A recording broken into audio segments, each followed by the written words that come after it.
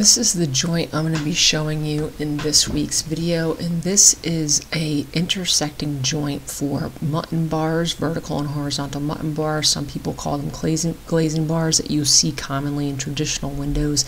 In my case, it's a set of French doors. So you can see this is my test piece, so I had quite a lot to dial in to get this right, but it's two separate lap joints, one on the top side, one on the bottom side, followed by 45-degree miters on all of the edges in order for all these to fit together, and they basically create separated sections for all the glass panes. This is what the doors look like in their current state. Is this the hardest joint in woodworking? No, unfortunately. You kind of have to play into the YouTube clickbait rules to get some views on some of these videos, but it's definitely one of the hardest joints I've ever done. And that's mainly because if you're watching this series on doors, this is where I left it off last week with the horizontal muttons, and I'm going to be joining them with the verticals this week. And at this point, you've already put many hours into the process, and messing up these bars would basically put you back at scratch. You'd have to remake all of them. So to start this video, like I said, I'm going to be showing you how I make the vertical bars. They're a little bit different than the horizontal bars because they don't have to be mortised into the frame. Because the horizontals are mortised into the frame, that will hold the vertical steady.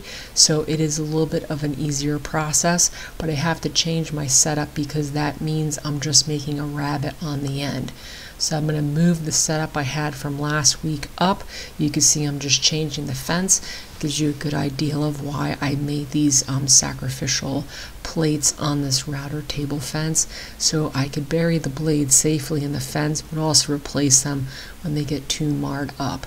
And then I could just send a scrap piece through just to get the depth accurate, because like I said, I just need that rabbet on the bottom side. The top side is a different dimension where that piece of material will meet the different profile on the top side of the doors.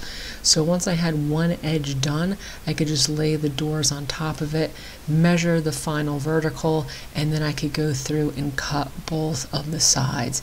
You can see on this one, all I'm doing is removing a little bit of a curve cut. Now that's because if I didn't do that, the bottom side of my stock would hit the blade the shaft of the blade that goes into the router. Removing that curve makes it clear it. And then you can see I have those two in place. If you're interested in a more detailed video of making these, last week's video was showing you how I made the horizontals, and it was a step-by-step guide to the router bits and the setup for making these. That's why this week I'm going through this pretty quickly. Once I had both of them in place, I could profile them and cut the edges off just like I did the horizontal muttons. And like I said, I'm going to go through this pretty quickly because it is material I went over last week. I just have my profiling bit set up in the router table, and then I could cut off the rest of this material. This thin frame in the back will be where the glass goes, but then eventually there will be profiled molding that holds all the glass in place. So the fact that this stock on the bottom side there is 1/4 of an inch will not look like that once everything is said and done. So then this is the part that gets a little difficult. It's joining this vertical to these horizontals. So the first thing I'm going to do is cut the horizontals because they're a little bit smaller, and I only have to do one joint, which is going to be in the middle.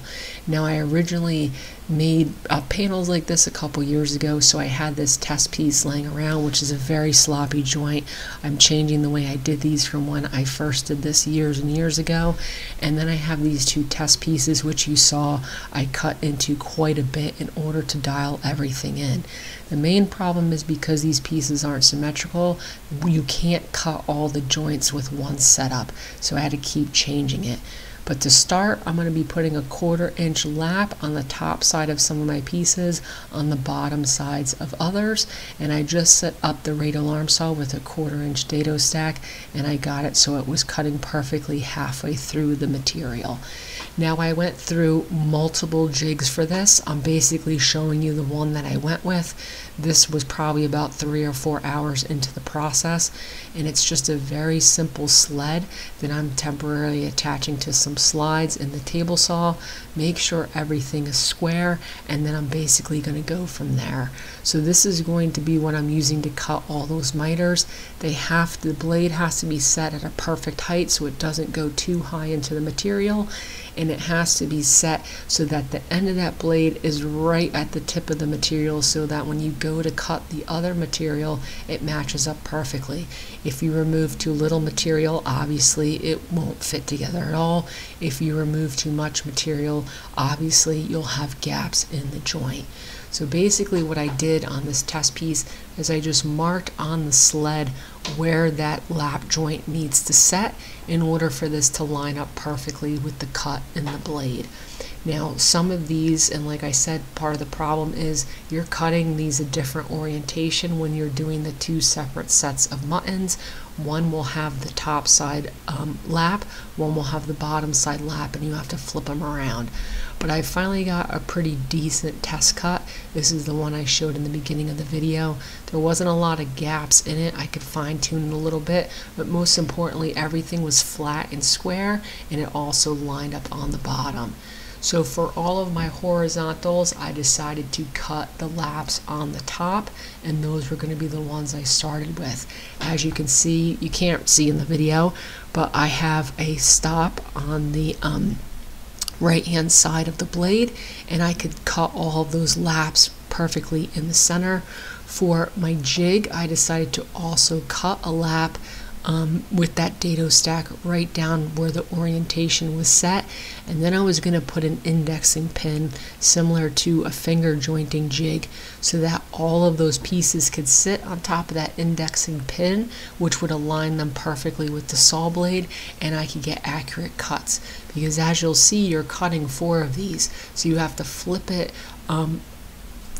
over, and you could cut 2 diagonal sides, and then you're also going to have to flip it backwards in order to finish the cuts. So I could set this on top of those. You could see the lap joint is what's going to cradle that indexing pin, and then I could just send these pieces through. You can see I can only cut one side of the diagonals, and then I have to flip it to the back side of the jig and finish the cut.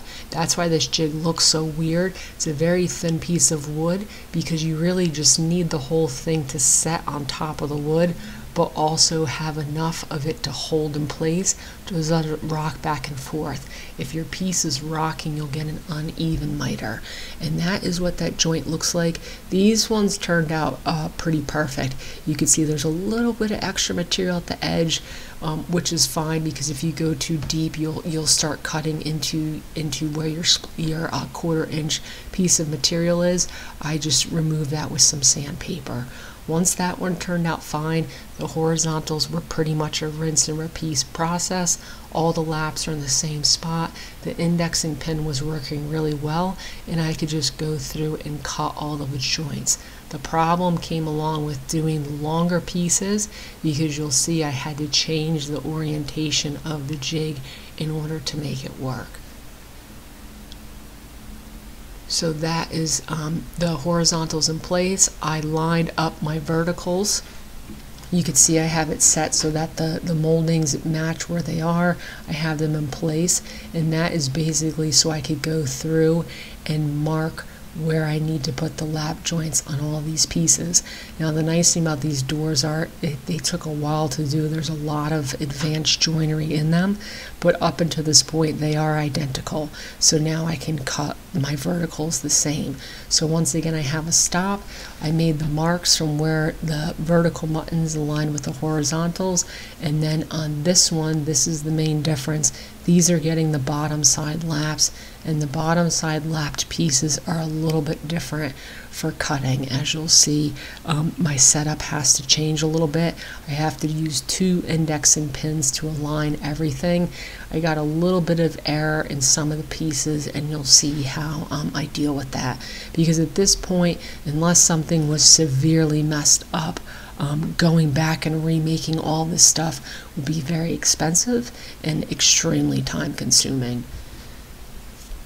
So I'm just going through and making all those initial laps on there. There's going to be up and down the set. I'd already, since the horizontals are mortised into place, they're already set. My spacing's already set.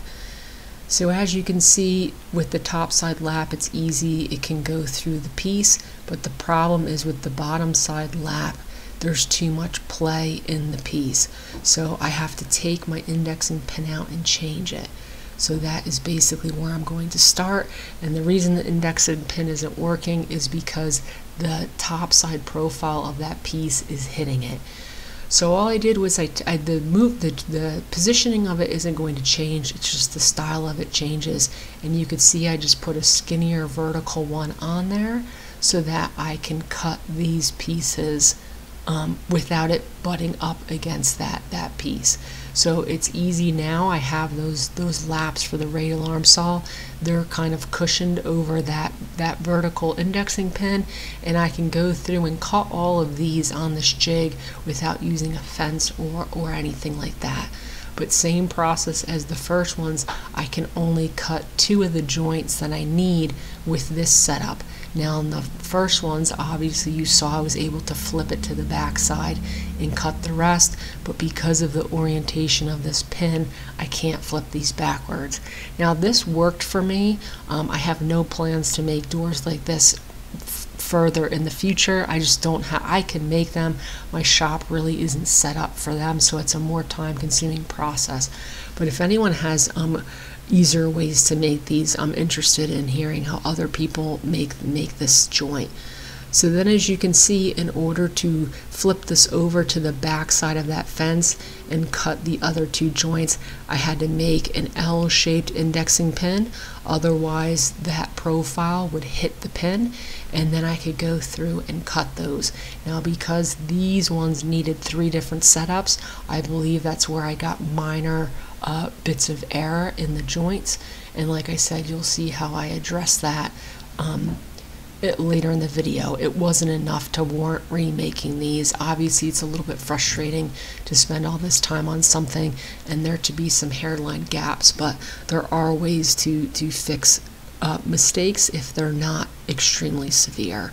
So basically same thing now, I'm just sending all of my pieces through, cutting those other 2 joints, and obviously in this one you do have a little bit of material left over, so I could just pop those out with a chisel and then clean those intersecting joints up. So there's a little bit of material there. I'm basically just bringing it down to that 1/4 inch flange so that everything is on the same plane. So this was pretty easy work. I actually sharpened my chisels for this job, so the work was pretty fast. And this is the first one. Everything was put together, and this one lined up pretty perfectly. On one of the other ones, I had a couple spots where I had hairline cracks. We're talking about maybe a 32nd of an inch. Could probably be avoided filling, but I wanted them to be tight fits. So I had a bunch of thin pieces of material left over from milling up all this material. I took little bits of scrap, I epoxied them in the corners, and then you could see I just profiled them to the original profile of the material, and once in place you can barely tell that there is essentially a little shim there because originally there was a hairline gap. And then once I popped all of these in place, and now that they have finish on them, you can barely tell that they are there. So like I said, for what I did, it wasn't perfect, but the mistakes were small enough that I was able to add those little pieces of material and everything fit into place. And now you can see how my mortise and tenons will fit into the outer edge of my frame panel doors. So like I said, is this the hardest joint to make? Probably not. In my shop it's one of the hardest joints I've made, but I think the hardest joint is probably one of these more intricate Japanese joints that you see in books and sometimes on YouTube.